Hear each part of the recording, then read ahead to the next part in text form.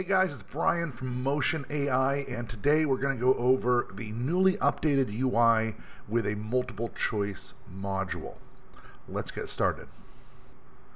So we've made a few changes recently with the Motion.AI Bot Builder user interface, and I wanted to go over that, and in this one we're going to walk through how to set up a multiple choice module.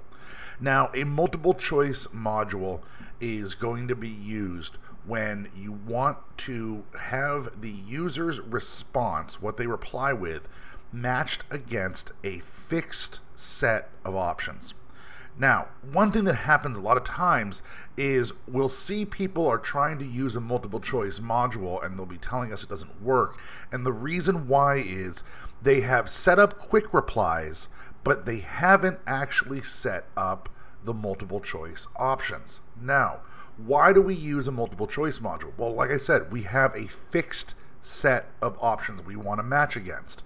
So if for some reason, and in this example, let's say we want to have them choose a color. So what color do you like is what we're going to ask them. So we put that into the initial response, just like normal. And let's say that down here, we have blue, yellow, and red. Now, we only want to match against blue, yellow, and red, and we're only giving them the options of blue, yellow, and red. Normally, in like a bot statement module, that's where you would end, and you would have to have them exactly put in blue, yellow, or red, or anything else they wanted to put in, but it would have to be exactly matched as I have it typed here. In this case, if you notice, I have each letter, the first letter, actually capitalized.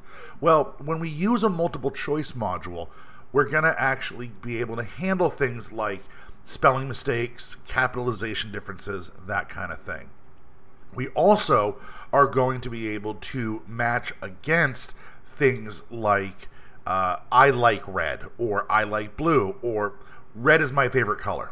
So after we put this in here, we have our quick replies and our initial responses. We're going to want to go over to settings.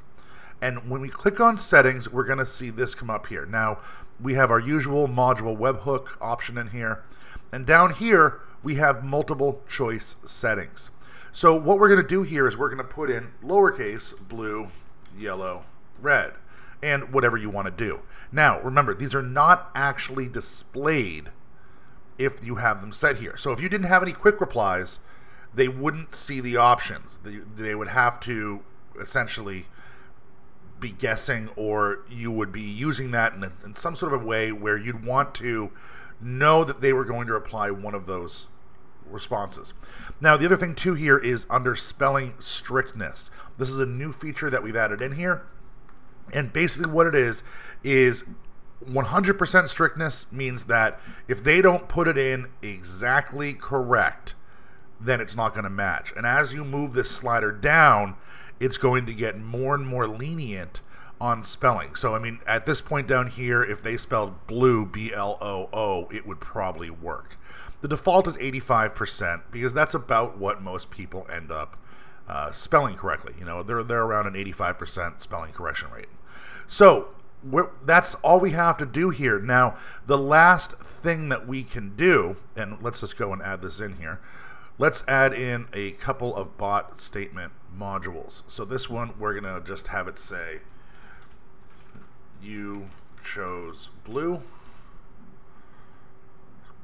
And let's add in one more and say, you chose red. You chose red. And those are just for the example here. So when we go up to our connections, we're going to have, instead of normally just having it be the response to this module contains, we're actually going to do choice from this module contains blue, and we're going to have that go to our, oh, I didn't name that. We need to rename this. So we just click on settings, blue, and we'll call this one red. That way we can find them. So we go back to our connections and we choose choice from this module contains blue. We're going to go to blue, and if choice from this module contains red, we're going to go to red. It's that simple. We hit Save Changes. There are connections. Now let's test the bot. What color do you like? I'm going to say blue.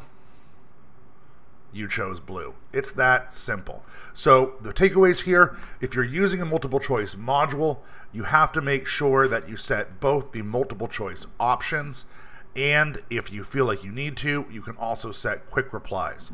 But quick replies alone will not work.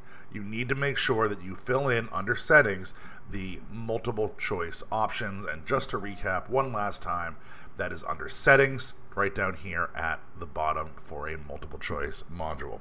That's all, guys. Have fun building your bots, and we'll be back next time.